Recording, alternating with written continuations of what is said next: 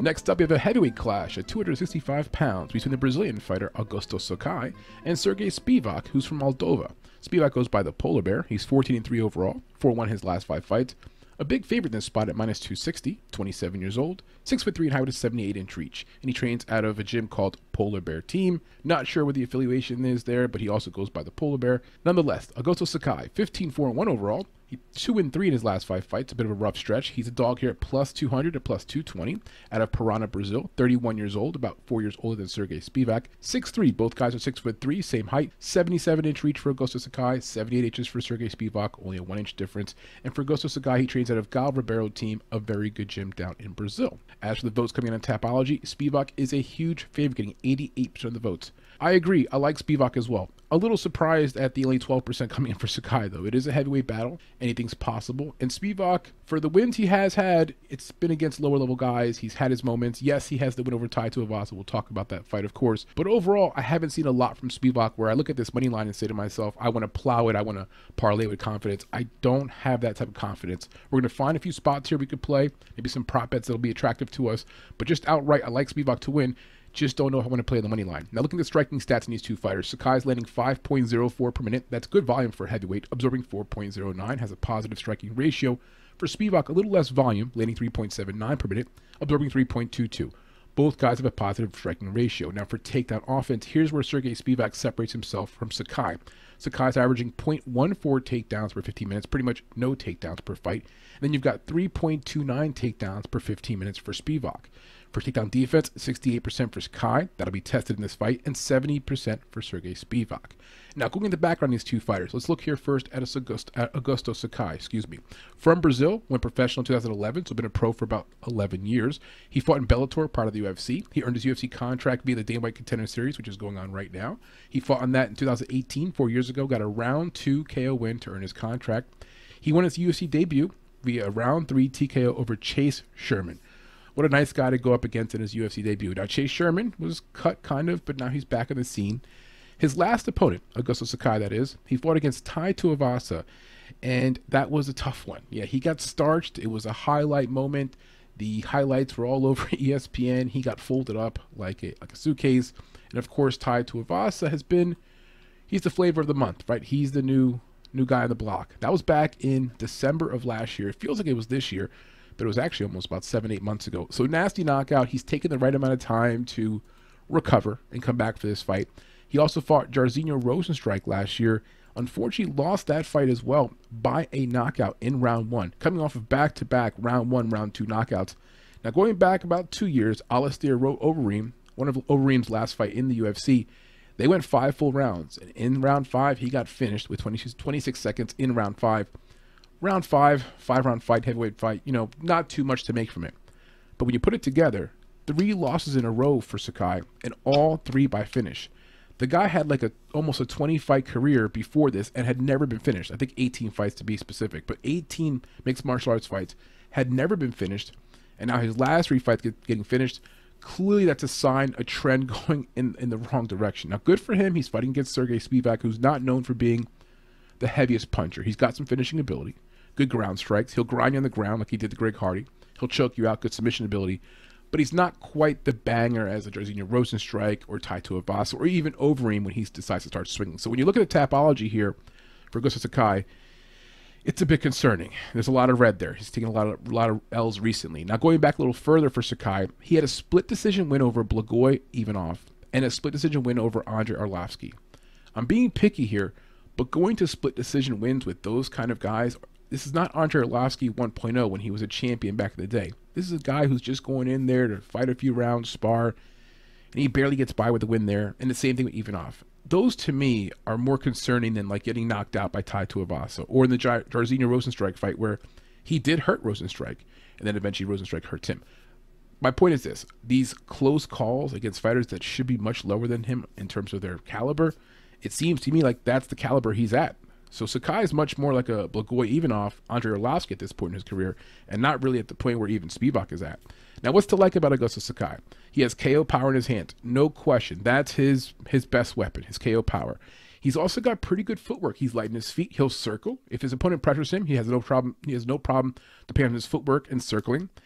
He's got okay striking defense. Obviously, his numbers show he's got a positive striking ratio. It's okay, but when Tai Tuivasa, for example, jumped on him last fight, his stand-up defense wasn't that great. It just wasn't. It wasn't good enough, put it that way. And he does do a great job in the clinch. I'm talking about Augusto Sakai, that is, in the clinch, heavy knees. He could hurt his opponent that way. I could see him getting a finish that way because his knees are heavy. He's a big guy. Does a good job of landing those in the clinch. He did it against Tai Tuivasa, but Tai Tuivasa is a mutant and didn't really affect him that much. Or maybe it affected him, but he didn't show it. Now, what are my concerns for Sakai? Serious durability issues. We mentioned it before. His last 3 fights, he's gone and been finished. You don't love seeing that, especially a guy who had not been finished before over the course of his career. He's also got a decision against some lower, below average fighters. We talked about that. It takes him also some time to get going. Look at the last fight, for example, against Sakai. He doesn't really mix it up. It gets finished. I'm sorry, not Sakai. The last fight against Tai Tuivasa. He gets finished in round 2. But you hear the commentators in round 1 saying he's not mixing it up. He's not getting involved. He's circling. He's being almost too patient. Low volume guys, any division, girl, guy, when they're low volume and don't have that like instinct to get into it and fight, it's always tough to bet in those type of people. They're going to leave you hanging with a ticket, and you're going to be saying to yourself, you could have won the fight. You just didn't push the pace, didn't go forward. So he does do that at times. He has little to no ground attack, no ground offense, no ground defense. When it comes to the ground, that's just not part of his game. And that, to me, is going to be a big part of the question mark here for Sergey Spivak. Will he be able to explore the ground game? Will he be able to exploit the opportunities there? I'm going to say yes, absolutely. For Sakai, he knows that. He knows it's coming. He's going to have to be working on that in his camp. Now, speaking of the Moldovan fighter, Sergey Spivak, he was born in Moldova, the former WWFC heavyweight champion. That sounds good, right? WWFC heavyweight champion. Let me let that marinate for a second because he fought a guy named Travis Fulton for that title. Does that ring a bell? No, it doesn't ring a bell. We'll come back to that. He made his UFC debut in 2019 with a round 1 TKO loss to Walt Harris. Is Walt Harris even on the roster anymore? Not sure. Maybe he is, but not a great debut there for him. He's married, has a daughter. He's a family man. His last fight was against Greg Hardy, who has since been cut. He was a minus 190 favorite that spot. Looking back now, he wins that fight, round 1 via TKO. Just rolls through Greg Hardy. That minus 190 line, a lot of value there. I didn't have that kind of confidence back when he had that fight. Nonetheless, takes care of Greg Hardy, who has ended up being a bust in the UFC. A bust as an athlete, a bust as a person. We can go talk about that for hours. His prior fight, Tom Aspinall, last year, round 1 KO loss. He came in as a plus 195 underdog. Tom Aspinall, in that time of his career, was like a lightning rod. This little injury he had, just a little bit of blip on the radar, nothing, no big deal. But Aspinall is a lightning rod, doing great in the heavyweight division. And quite frankly, if these guys fought 10 times, Sergey Spivak and Aspinall, I think Aspinall will win that fight 8 to 9 out of the 10 times. He's just that much better of a overall heavyweight, just a much better of an athlete. Now, going back a little further, 2019, Sergey Spivak fought Tai Tuivasa, and he beat him via a round 2 submission. Not something like fluky, not some kind of a weird injury. He submits him. He fought a really good fight, a smart fight. If he fights that kind of fight on Saturday versus Augusto Sakai, I think he gets the win. Well, obviously, he fights that kind of fight, he gets a submission, he's going to get the win. You get my point. If he fights that type of game plan, number 1, take these big guys to round 2, round 3. Sergey Spivak is not a heavy set guy. He makes the weight, yes, but he's a bit leaner for heavyweights, and he's also got some athleticism to him. He could fight into round 2, round 3. Take your time. Drag this guy to round 2, round 3. That's part of the path to victory. And so in the fight here against Tai Tuivasa in 2019, he gets the fight to round 2. He was a plus 320 underdog, by the way. Plus 320 in cash that night. He took down Tai Tuivasa, I think, 6 times alone in round 1. Yeah, 6 times. Now, Tai Tuivasa obviously got up 5 or 6 times and was able to get back to the feet. But 6 takedowns in round 1. Round 2, they come out. Tuivasa's a little bit more tired.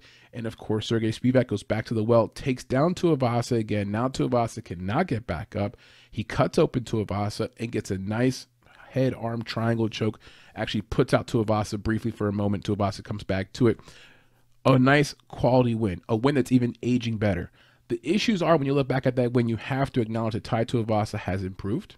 He's gotten better. If he were to fight him again, I think Tai Tuivasa would do a better job and maybe would actually win that fight. But in that moment, 3 years ago, Sergey Spivak looked pretty good and showed you what he's capable of. Now, some prior fights, some that also raised some red flags.